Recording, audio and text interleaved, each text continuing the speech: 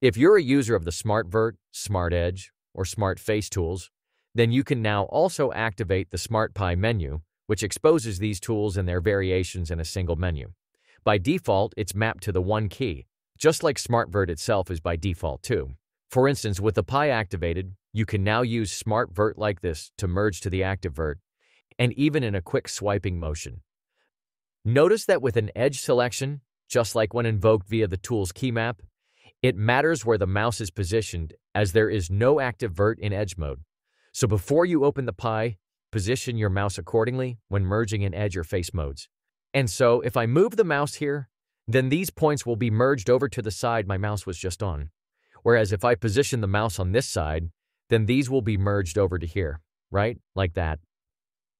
At the bottom, you'll find Smart Edge and its toggle sharp and offset edges variations, which are otherwise mapped to 2, Shift 2, and Control 2. Smart Edge itself, and with a single edge selection, will turn that edge. With a face selection, it selects the region boundary edges, and with an edge boundary selection, it will select the faces on the inside. Refer to the docs for details on what else Smart Edge can do. It's the most versatile of the 3 smart tools. Smart Face with a face selection will create a new object, like that, and with a vert or edge selection would create a face. Check out the docs for details on that too. If you choose to use this Pie, then you can actually disable the individual tool key maps, and there's a little helper tool in the Smart Pie settings to do that conveniently. Just use this button to toggle all SmartVert, Smart Edge, and Smart Face key maps at once, freeing them up for something else. Or maybe you want to enable only some specific ones, your choice. Finally, the Smart Pie's own key map can be viewed and changed under the Key Maps tab, of course, like for any other tool or Pie and Machine tools.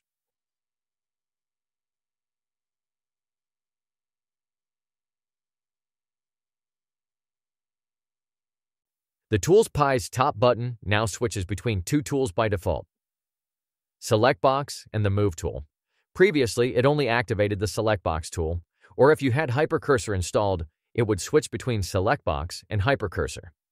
This behavior is now fully customizable. In the add-on preferences for the Tools Pie, you just type in a comma-separated list of the tools you want to use. For instance, if I change this to Rotate, you'll switch between Select Box and the Rotate tool, right? And if you're unsure how the tools are named, you can check out the tooltips in the toolbar. But make sure you have Python tooltips enabled in Blender's interface preferences to be able to see the internal tool names. You can use more than 2 tools here as well, and the tool switcher will cycle through all of them in sequence then. For instance, now I have set up 3 tools, and I can go from Rotate to Hypercursor to Select Box. Personally, I prefer to use just 2 though, and I use it to quickly switch in and out of Hypercursor. Also, you can now use the Alt-Mod key to invoke the new modal tool picker, which allows you to pick any tool you want in a more direct way. The benefit is that you have all of this right under the mouse, and you can even change tools without having the toolbar open. You can also directly access tools within a group of tools, which would otherwise be hidden under a drop-down menu with the native toolbar pop-up, for instance.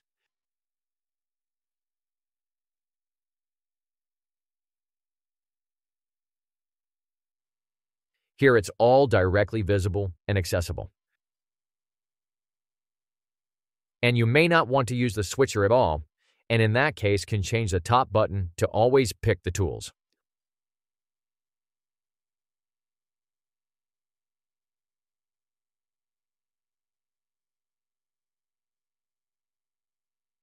Or you can directly access the tool picker via its key map, Shift Q, but note that it's disabled by default to avoid conflicts. Remap it to something else if Shift Q is occupied already, which allows you to skip the Pie and switch tools through a key press. It's super convenient, especially if you don't like to have the toolbar open.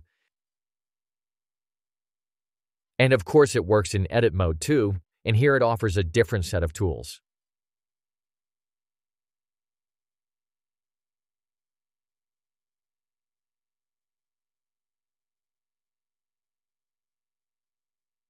The Save Pie has received an update and now supports autosaving. When you enable it, an autosave will be performed and a small HUD will be shown in the 3D view to confirm. By default, it autosaves every 30 seconds and before any undo operation you do. Both of these are fully adjustable in the Save Pie's settings, including whether autosave is shown in the menu at all. You can choose to self-save, which means it saves the current file in the path you have saved to before. This is disabled by default, and it only saves a copy to an external file, optionally to any custom folder you set here, or to the system's temp dir if nothing is set. And you can toggle pre-undo and pre-redo saving, which may be useful if you notice Blender crashing a lot on undo or redo. Determine the save interval in seconds here, down to every 10 seconds, as well as limit the number of externally saved files, which is 20 by default, and which would give you a file history going back 10 minutes with the default settings. In the Pie, you can adjust some of these settings too, and if you want to open the auto-save folder, you can just Alt-click on it, which brings it up in Blender's file browser. Or if you Control-click on it, then the folder will be opened in your system's file browser, like so. Saving will then also happen at the beginning and at the end of toggling autosave. Also, the Save Pie in Blender 4.5 will now use the new FBX import by default. Disable this in the add-on prefs if you don't want that.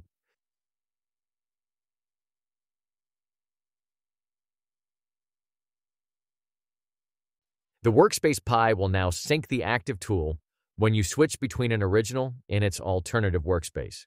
For instance, I have the Select Box tool enabled here on the original and the Move tool on the alternative one. So switching to the alternative workspace will now activate Select Box automatically. As before, the view alignment and the shading settings are synced too, of course. And if I change the tool on the alternative workspace now, the original one will then make it active too as soon as I switch back to it. Furthermore, if you want to force this behavior when switching to a completely different workspace, you can do so. Just hold the Alt-Mod key while switching. And as you can see, Hypercursor becomes the active tool here too now, along with the shading settings, which are forcibly synced too when Alt is held just like in earlier versions already. If you have an armature and it is linked from an external file, then you can't access the pose mode via the Mode's Pie, unless you use a library override, at which point the pose button becomes available, and so you can just pose it as usual then. Smart Face has been updated, and when invoked via the 4 key by default, and with a face selection, it still creates a new object from those faces. But in the Redo panel, you now have the option to choose between one of 3 extraction modes. And so if you run it on a selection like this, and choose the new Dissolve mode, it also creates a new object from it, but will dissolve the boundary edges of the selection on the original object. There's also the new Extract method, which still creates a new object, but instead of duplicating the original face selection, removes those faces on the source object. What you can then also do is choose to stay on the original object instead of automatically entering edit mode of the new separate object. If you choose to stay, you can just repeat the object creation process repeatedly for various parts of a model, which mirrors Blender's native behavior of the separate tool. So this object has an array modifier and a mirror modifier. And the Focus tool, when invoked in frame selected mode via the F key by default, already ignores arrays and mirrors, unless disabled in the Redo panel. Now arrays are also supported when invoked in local view mode via Ctrl-F. Focus will temporarily disable the array mods, and so better isolate the actual object only. And then as soon as you step out of local view, the mods will be restored again. In Blender 4.5 in the Asset Browser, the new Native Capture Screenshot Preview tool is now exposed directly under the thumbnail if you have MACHIN3tools installed. This is a little easier to access compared to the drop-down here, and this is true even if you have the Asset Browser tools disabled. With them enabled, MACHIN3tools' own thumbnail creation tool will also be exposed alongside the new native tool. Among other things, this tool will by default render without overlays, for instance, and unlike the native tool, will also keep the asset selected.